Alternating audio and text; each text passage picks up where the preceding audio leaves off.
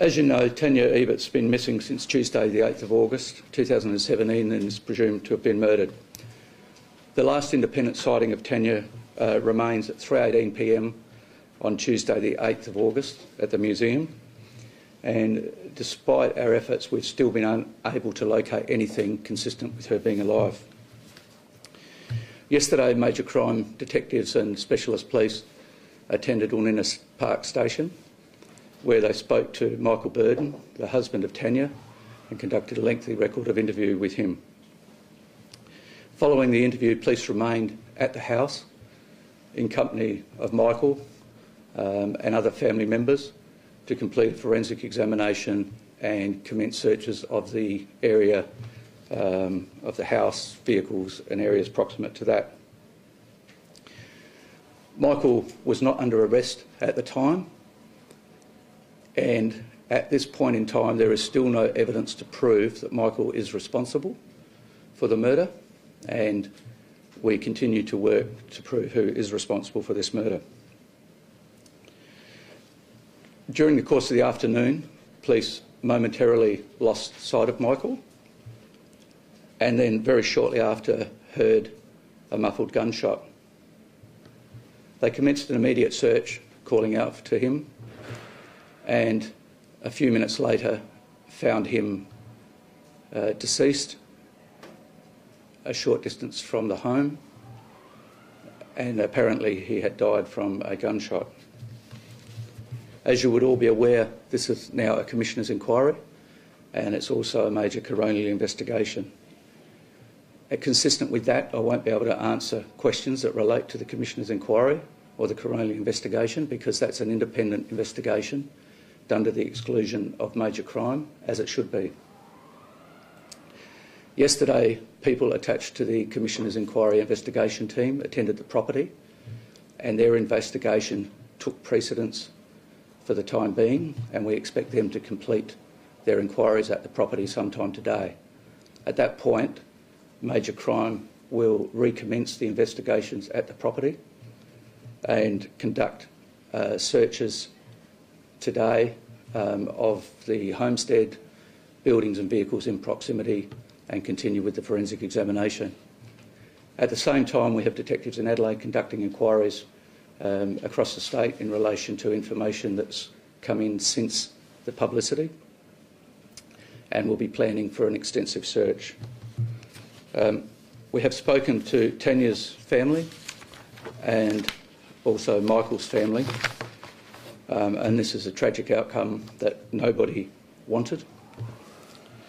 We're committed to finding Tanja, and we'll do everything we possibly can, and we have a massive task ahead of us. The property is 410 square kilometres, and we will retain possession of the property while we go through the forensic examination plan for an extensive search, which is expected to be commenced in the coming days.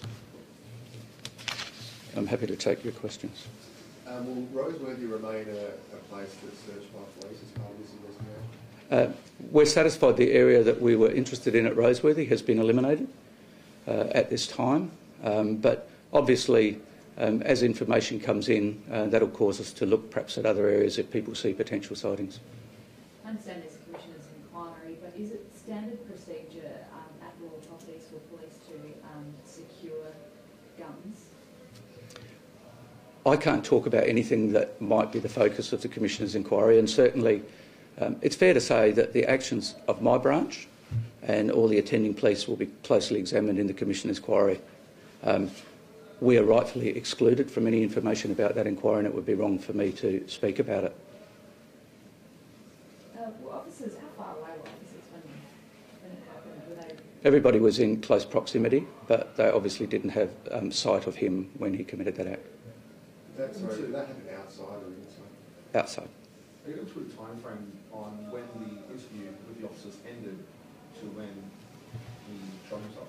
No, I shouldn't speak about the Commissioner's inquiry. I should confine my comments to the murder investigation, and that would be consistent with everything that happened in the past. That would be the expectation of SAPOL and of the coroner. In light of that outcome, do you expect it to be quite difficult now to find Tanja? It's always going to be difficult, and I go back to what I said yesterday. We are investigating Michael, and obviously Michael is a suspect given the reasons I outlined yesterday. He was the last person with her, and we always have a very close look at the last person with her. But there is no proof at this stage that Michael is responsible, and we can't exclude that there are other factors that come into play with this that may have contributed to his death. So we'll conduct a full and comprehensive investigation. We'll do everything we possibly can to prove who was responsible, and importantly to find Tanja for her family in Germany. Where are the children? The children are being cared for by other people. Were they there at the time? Family members were present on the property at the time, but didn't witness the death. You describe that sighting at the museum being the last independent sighting of her.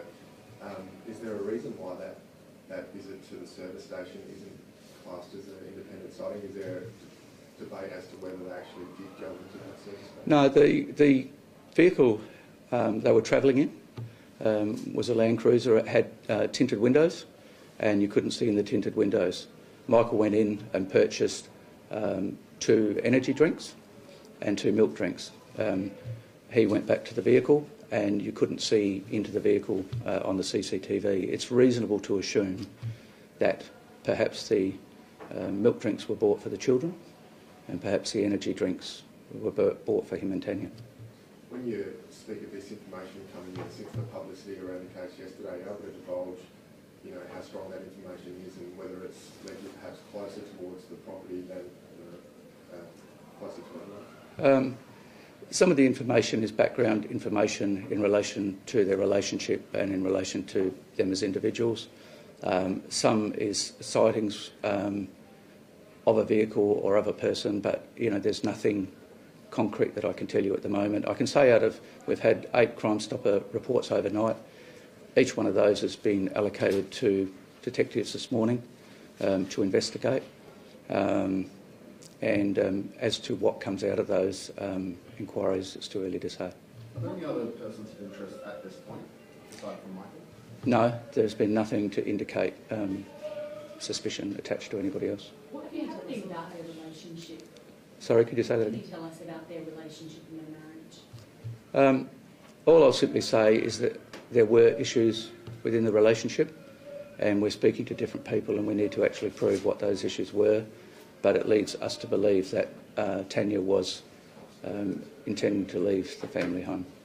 Can you shed any light on why the couple had such a large amount of money? The money that they had, there's no suggestion at all it was dishonestly obtained. It's to do with the running of the business and paying bills and carrying it, and she ended up with the money. Have there been any issues in the relationship that have required police attention or the attention of any authorities? Neither Tanja nor Michael were known to the police for adverse reasons. Had they expressed, issues about their relationship to relatives or friends? Who's on board with that? I shouldn't really go any further than what I've said, other than that there was issues within the relationship have been identified to us, and as part of the investigation we'll explore those issues and see what impact they may not have had.